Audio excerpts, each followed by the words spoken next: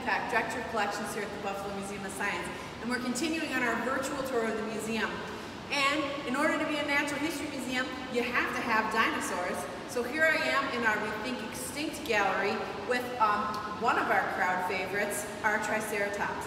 But this particular Triceratops is a cast, which means he's made from a specimen that is actually at the American Museum of Natural History in New York.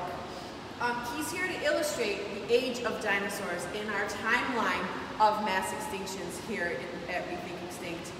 And although the museum is not open to the public right now, just so you know, all our friends, they're still here, and unlike the movie Night at the Museum, he doesn't come awake at night and chase after a bone, even though that would be a lot of fun. So next time you're here at the Buffalo Museum of Science, make sure you stop in to Rethink Extinct and take a picture with our friend the Triceratops.